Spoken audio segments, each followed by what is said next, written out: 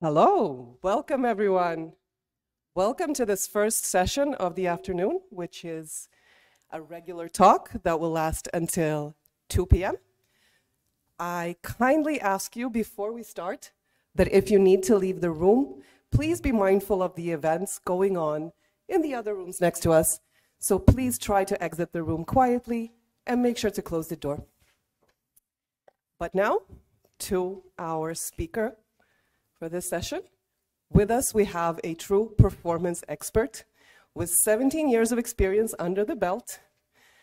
Please give a warm welcome to Pieter Daalder, who will be walking us through how to build for performance. A warm welcome.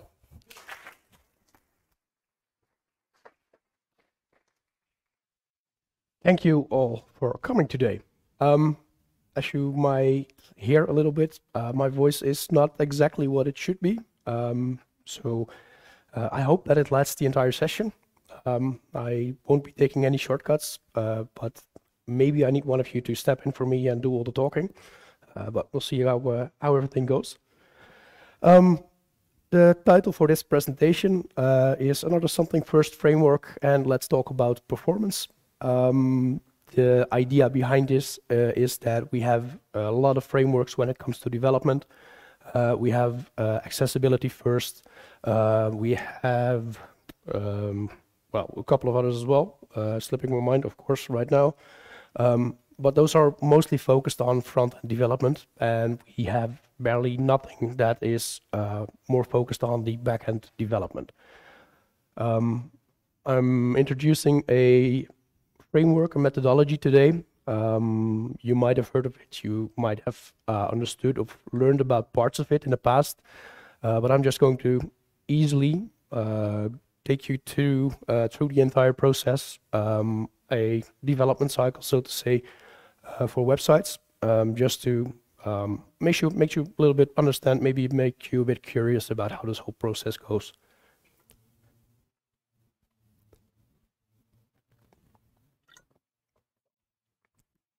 A little bit about me as well.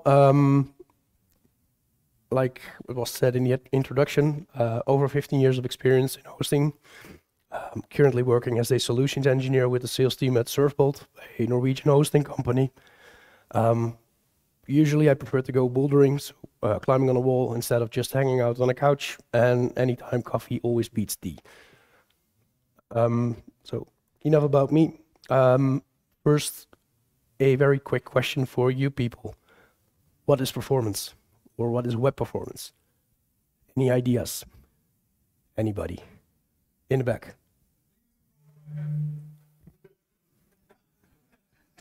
That kind of makes sense. That kind of makes sense. Any other takers today? Speed? Yes, okay. So let's just keep it very simple. We're focusing on the whole broad spectrum of web performance, and that is, it's a objective measurement and also the perceived user experience for a website or application. You can build an application to be fast. It can still look slow to user. You can make it look fast to the user while the application itself is still slow as hell. So when we're talking about web performance, in the way that we're talking about it right now, we're talking about the whole broad spectrum. So it's not just the performance of the application, it's not just how the user perceives it, just the entire package. Also wondering how many of you people are developers? I see a lot of hands. Do we have any business owners? A few as well. Okay, so for the business owners, this is something that you can implement with your development teams. Developers, this is something that you need to convince the business owner of, that it's good to implement and just to get things going. Just keep that in mind. So topic is actually, it's performance first as a framework. First question that always comes to mind is why this performance first framework? I already did a short explanation, but there are a few key points to keep in mind. These are just four. I can, of course, always come up with more, but we need to keep time a little bit limited. So by building a performant application, you will reduce the carbon footprint of your website. Especially nowadays, that's a huge thing. The end product that you're delivering, it's way better in quality. just because you're using a better quality code, which is more performant, will give you a better end result. Your hosting costs, they might go down, or the hosting cost of your client, because your application all of a sudden doesn't need 8 VPS cores. It can run on 2. So that can help you scale that a little bit. The last is one that might not be instantaneously, but you will also start to experience shorter development cycles.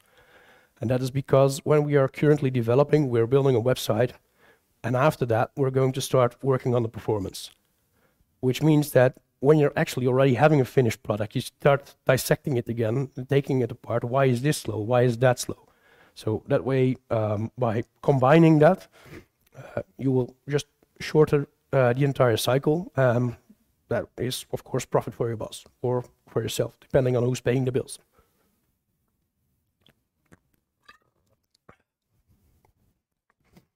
So how does this work? It's a relatively simple 5 or 6 steps that you need to take during your entire development process, your entire development cycle. That's if you take those steps each and every time that you're delivering a product or when you're building upgrades, everything will go faster. And by doing so, eventually you will get better code. So when we're talking about this whole performance first, especially about this framework, we're keeping in mind 2 parts. First one of those is your performance budget. Is anybody familiar with the term or terminology for a performance budget? See, one finger. A finger is still a thumb, Remkes. Okay. So a performance budget is basically a budget that you set for yourself for your website or for your application,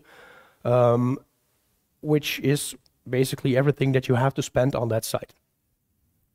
So you can have a performance budget, say I want it to be within 2 seconds and I want a maximum page size of 2 megabytes, for example. That's basically the budget that you're setting. The second part of this whole thing is your performance testing. Because it's fun when you're setting a budget, but if you're not testing it, you don't know what you're actually doing. And with these 2 parts, we have one rule, and that one rule is to rule them all. And that is that your performance budget is absolute. So whatever you do, you are not allowed to go over the budget that you set for yourself at the beginning of your development cycles. Now, next up is the fun part. I'm going to do a quick rundown of how such a development cycle would look. Just going over the steps one by one, just showing you how this can be done. Here we have the performance budget again. For this specific example, taken just 2 factors. You can use more factors if you want, but these 2 are usually good enough to start with. And the first one is time. How many time or how many seconds can I spend? Do I want to load my website in 2 seconds? Do I want it to load in 3 seconds? What is the budget that I have time-wise? Now, the second constraint is my size. Given my my time slot that I have, how many time do I have? How many kilobytes or how many megabytes can I send in that same time frame? These are a bit abstract, so for measurement, it's usually useful to measure them using KPIs. Calling term KPI, anyone unfamiliar with that? Nobody? That's good. So given these 2 factors, I've set up 4 KPIs. The first one is an easy one, time to first byte. If I want a performant website or a performant application, first thing to look at is time to first byte. The second one, total page size. If you have a huge bloated website, that will affect the performance that your visitors will be experiencing, so getting that down to a normal level is always a good thing. And then we have two more. That's the time for the DOM content to load and the time for fully loaded. They might not make direct sense in this example with these two factors, but the reason I've added these two is that if you are doing this in a iterative way, and you need to figure out why is my website suddenly going over my performance budget, you want to know what aspects of your website you're looking at. So time for the DOM content to load and the time for fully loaded are two aspects which really could capture that specific metric. So you can see, is my time to first byte, for example, increasing so much that I'm going over my budget, or is it something else in the process? So you know at least where to look in your code.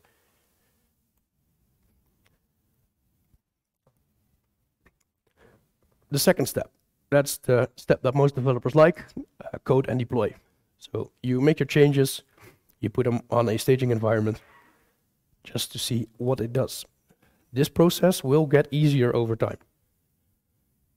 Because when you are not just doing this once, but you're using the same code base and you're doing it again and again and again, in the end, what will happen is that your code base that you have, or parts of the code base that is being reused in different projects, will become more optimized.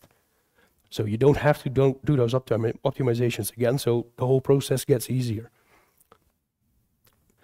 It's just that simple. The third step is to test our performance. And for that, we first need to determine what kind of scope do we need with the test that we are running.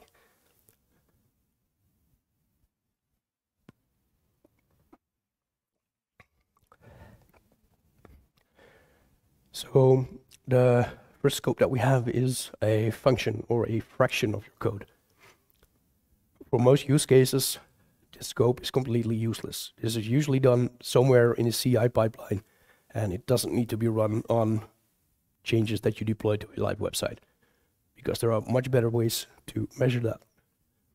First one being a single page. This won't happen often, because mostly when you deploy changes, it will be something that has effect on the entire website. So just testing one page will not tell you how it will affect other pages. So if you do happen to have something that you're deploying on just one single page and you're 100% sure that no other parts of your code are being affected, then you can test a single page. There are various online tools you can do for that. You can run for that. It's very easy. You can even do it in the browser. Just run some quick tests, get the KPIs that you want, and make your decision based on that. But in most cases, you will be running a full site analysis. You can use tools for that, Screaming Frog, Servebolt. There are a couple of other tools as well. If you want to go really fancy, get it into your CI pipeline. Just as a final step, run a couple of tests for me and get me the results. You just set it up once, you don't have to do it again. It's very, very, very, very convenient. Sorry. Then we get to the fourth step. That's an easy one. That's just a question. Did it affect performance? So whatever I did, I deployed my code. I've tested it. I've got a set of KPIs. I also have a set of KPIs from my last deployment. So what happened there? Did it get better? Did it get worse? And that one is also very easy to answer, because that's not a grayscale question. That's just a very simple yes or no answer. Either it got faster or it got slower, or in most cases, it got slower.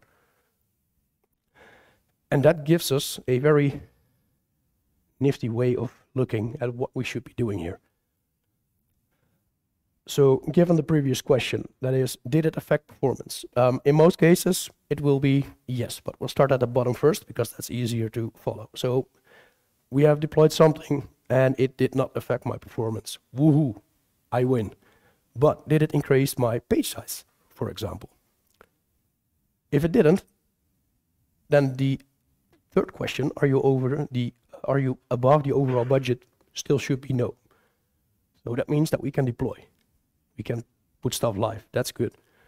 But what if it did increase the page size? Then we need to start considering, is the changes that I'm making, it increases my page size, is that worth it? In most cases it will be, in other cases it won't. But that's a decision that you as a developer should be making yourself. Is it worth it? Yes. Again, are you above the budget? Let's hope we're not, because that means that we can deploy. If we are going over the budget, we need to start reworking, because we have one golden rule to live by, and that is that you can never exceed your performance budget. So say we answer the question we had with yes. So performance was the fact that my performance is getting worse. Is that worth it? Again, it's a question you need to ask yourself. You need to make an answer for yourself. Is it worth it? Yes. Are you over your budget? No. Perfect. Let's deploy. But again, if it's not worth it, you need to rework your code. And that does not mean that you need to rework the code that you've just added to your project.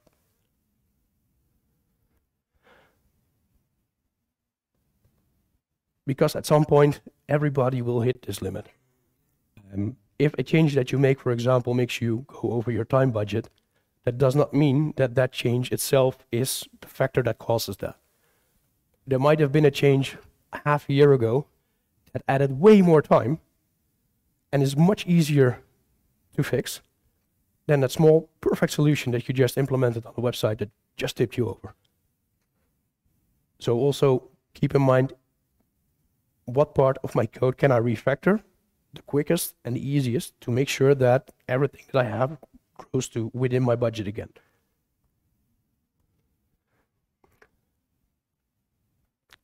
After that, we're up to the sixth and final step, and that is deploying to live and enabling caching. And why are we enabling the cache just now? Because everybody always tells me that I should have caching on my website, because that makes my website go fast. It doesn't. It makes it look fast. Caching is something that you always enable as a last and final step. There are many hosting companies out there telling you exactly the opposite. If you want a performant website, you need caching, but you don't. What you need is performant code that works good and works fast. Once you have that, you can add caching to improve it even more, but don't rely on that cache for speed, because it will make you a very lazy developer. By using this by using this framework, what you're basically doing is you're forcing yourself to improve your coding skills, to improve the quality of code you're producing. You're just making the whole product that you're building better in a way that you can't do if the first thing you do is enable caching, because you don't need to fix it. It's already fast. But there's one thing that's very sure about caching, and that at some point in time, someone will not hit that cache. And if that happens, they won't have a performant website, because what's behind that caching layer is just slow as hell. So like I said, without cache, you're the one that needs to improve. And that's the only way to get better.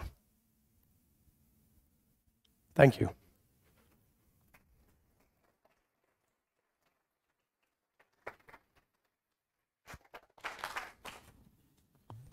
And thank you, Pieter. So exciting talk, but do we have any questions for Pieter? Show of hands, and I will walk around the room and take you in order. Hi. Is it acceptable to have a different performance budget for different use cases? For example, Yes. This is a big report page. They can wait longer because less people get to that page, but other pages can be fast because a lot of people come there all the time. So if you're just building one application, we will set one performance budget for that. But just limiting yourself or increasing your performance budget just because there is not so many people there, in my opinion, is the wrong decision to make. So of course you're free to do so, but regardless, if you get 50 visitors a day or maybe 50 visitors per second, you should have scalability available. A colleague of mine did a presentation on WordCamp Netherlands a couple of months ago, where he also showed a use case of a website that he helped develop in his early days as a developer. They were usually doing maybe 50, 100 visitors a day, so nothing wrong. But then the Dutch government used some of their data in one of their reports that got picked up by a local newspaper, and all of a sudden they had thousands of visitors a day. And at that point, if you still need to improve your code when your visitors are already peaking, you're too late. So it's always best to just keep the performance in mind, regardless whether you have 5 visitors or 50 or maybe 50,000. Does that answer the question? If you have such a big peak, because we also struggle with it, we have like sometimes many visitors in one peak, short moment of time. Isn't it impossible to code against that? Do you need more like horizontal scaling or something to add capacity to your server instead of coding? That would really depend on the kind of traffic that you're getting hit with. But I don't think that doing a traffic analysis on this specific case would be beneficial for the rest of the audience. But hit me up right after this talk and we can talk about it.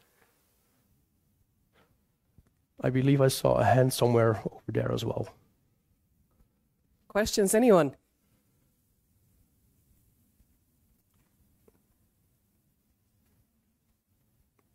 Anyone? Can you repeat the top 3 tools do you use for testing, for example? For testing? Yeah. What kind of testing? You told some tools you mentioned, but I'm... Yes, for the site analysis. That would be Servebolt. Servebolt, Screaming Frog, or you could implement it in your CI pipeline. Yeah, so the continuous integration pipeline in your development process. If you don't have it, look it up. It's really interesting. It can save you lots of headaches and do lots of automated stuff for you.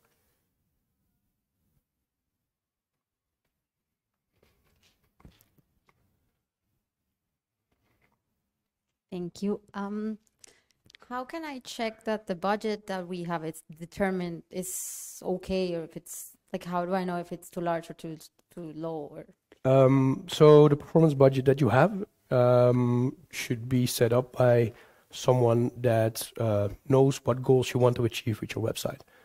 For example, many clients we have, they just run online tests to see how their website is performing. So just page speed insights, things like that. They will already give you certain numbers, like what is good, what is not good. Based on that, you can make an analysis for yourself, like, well, okay, 2 seconds, well, it works for me. Or you can be optimistic and you say, well, I want to improve, so I'm putting it down to 1 second. The same goes for the total amount of data you're sending. okay, so it really depends on who we're serving, who we are, how we want to present ourselves. It's kind of like a subjective goal, right? Yeah, it's not set in stone somewhere. Like it's not, if you're having a performance budget, this is what it should be. It's always on a case-by-case basis, something that the development team needs to figure out for themselves. Like, what are the goals that we're setting for this specific project? Thank you. Any more questions? Don't be afraid. My voice is still working, so.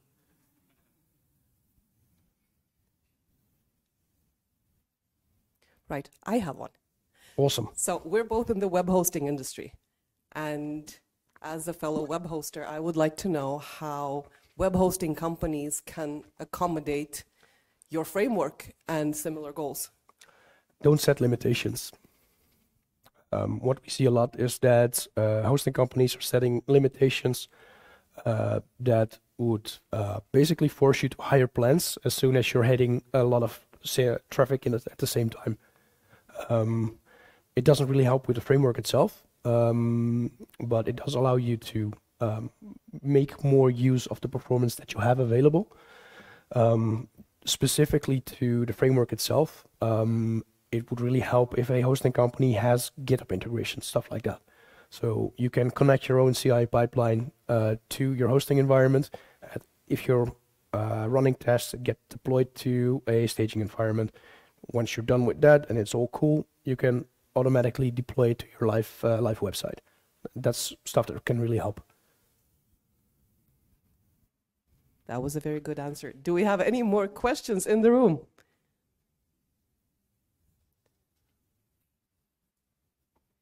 No more questions?